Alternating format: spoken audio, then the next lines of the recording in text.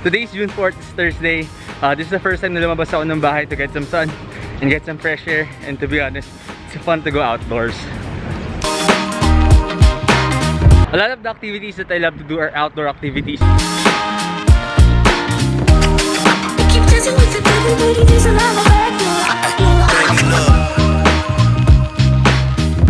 And since nawala yun, I was less active and I was less motivated. When you're literally the only person in the road. Oh my god. Welcome to Las Piñas.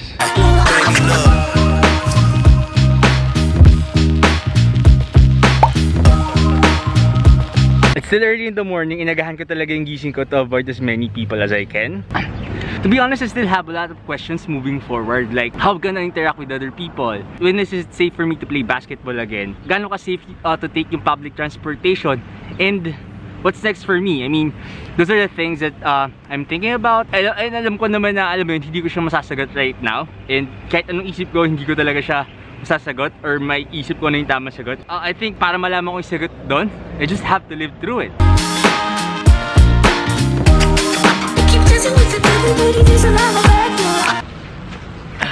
Those are the uncertainties that gives me anxiety, but at the same time makes life interesting. I'll just continue talking to you at home.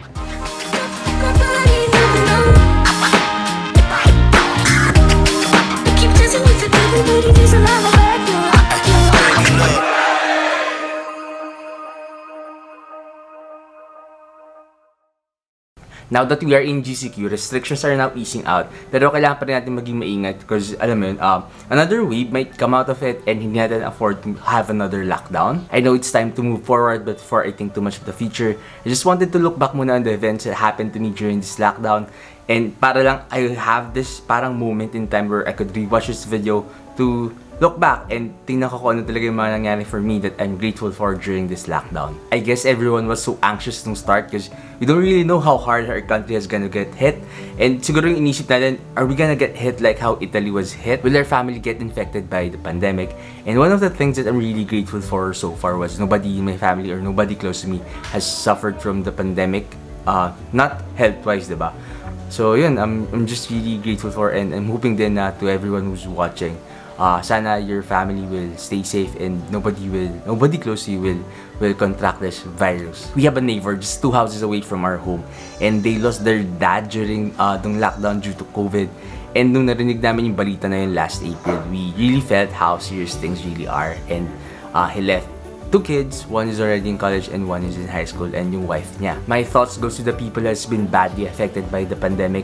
You just couldn't really imagine how tough or how stressful it was for the people who's going through it. Yung sa mga nagpapagaling sa hospital na you're fighting through your life for this disease and hindi makadalaw yung family mo to give you moral support kasi nga it's an infectious disease. And also to the family kasi ang hirap din nun na not being able to visit yung relative mo, yung kamag-anak mo, and not getting updated all the time kung kamusta na ba yung kamag-anak mo. So, I do really empathize with the people that has been badly affected by this pandemic.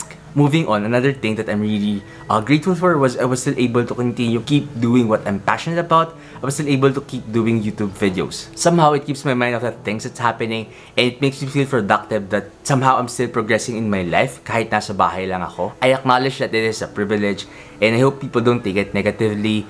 We are all dealt with different set of cards in our hands. Yung iba swerte, yung iba hindi ganun kaswerte.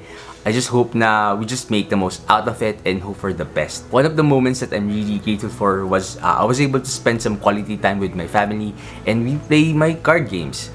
I do collect card games and I love playing card games with other people kasi it's fun and it's an interactive way of interacting with other people. That's one of my pastimes with my friends, so it was a special moment to play my card games with my family. Another thing that I'm really grateful for during this lockdown was my high school batchmates. For me, this one is the most surprising of all. Our high school batchmates got back together during this lockdown.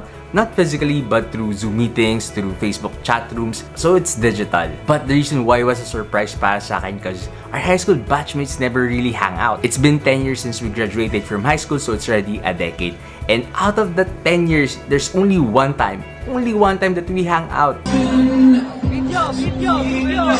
Video yan, Usapan, boy! Na magkakasama kami after we graduate. And I thought that was the first and last time na mangyayari yun. It's already 2 years ago and I thought it was it. Hindi na masusundan to. So what happened ngayong lockdown is we have one batchmate and nag-set siya ng Zoom meeting. And surprise, madaming umattend dun sa Zoom meeting. So it was really a surprise para sa akin. And nung simula, I find it really weird kasi I don't really know how to act around them kasi there's a lot of things that changed sa akin since nung high school kami. And sa kanila din. So, it was really weird nung una para sa akin. Alam mo yun, when you're with your old friends, you tend to act kung paano kayo magsama-sama dati. For me kasi, I felt really distant to my old self. I find myself very boring noon compared to who I am now. So, ayun, after some time, I was able to manage how to carry myself and the Zoom meetings went really well. That's why I was so surprised. Yung iba pa nga sa amin, umabot yung usapan nila from 10 p.m. to 4 a.m. and nagkaroon pa rin ng mga succeeding Zoom meetings. That's why it was really a success and surprise, our batch get reconnected surprisingly during this lockdown. Siguro been consistent having these meetings every week or every other week and umabot na kami sa point ng usapan na parang may talks na that some of our batchmates uwi sila yung mga nasa overseas and we're going on a trip next year which I'm really looking forward to. I know we are all waiting to move forward and kating-kati na tayong lumabas. But before we fully embrace the new normal, I think somehow it's really good to look back on the good things that came out of this lockdown. I'll end this video with a phrase that really stuck with me. I've said it before and I'll say it again. Life moves pretty fast. If you don't stop and look around once in a while, you might just miss it.